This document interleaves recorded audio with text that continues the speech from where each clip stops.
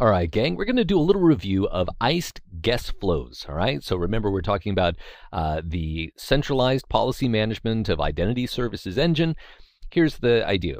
We're going to go through a scenario together. So what I'd like for you to do is pause the video and read through the scenario and answers, come up with your best justification for the right answer, unpause, and we'll go through it together.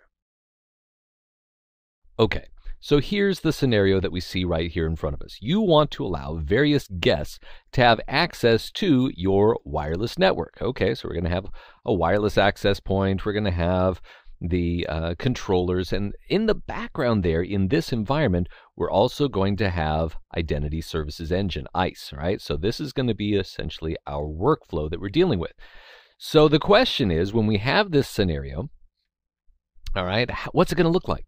Well, you want it where the user is going to be faced with a web portal, all right? And when they open up this, so they attempt to access the wireless network. When they do that, their browser is directed to a web portal. In that web portal, they've got forms to fill out, all right? They're filling out their first name, their last name, their email address, maybe a requested password, right? All sorts of things like that.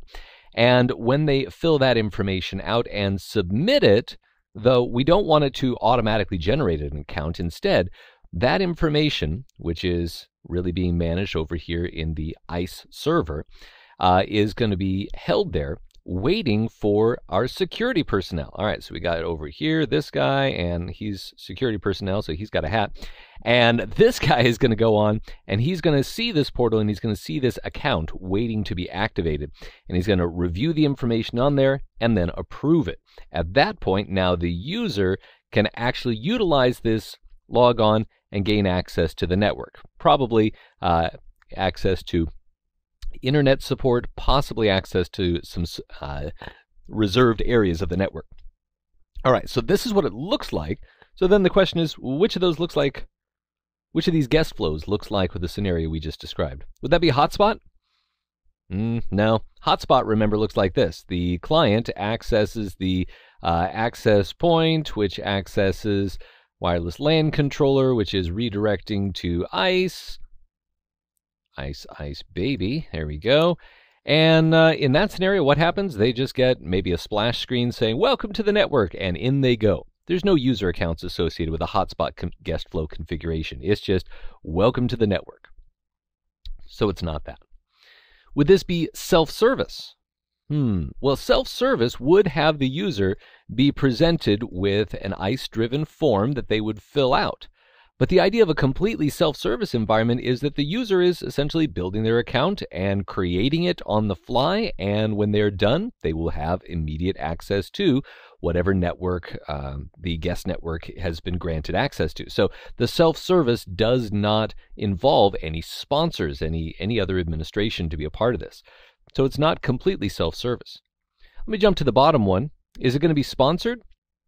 Well, remember, with a sponsored environment, you've got a sponsor, let's say it was this security admin, completely going through the whole process of connecting to the ISE guest sponsor portal, filling out a form for a particular guest user, and submitting it. In other words, the end user who wants to use this network, the guest, has no initial form to fill out in a sponsored configuration.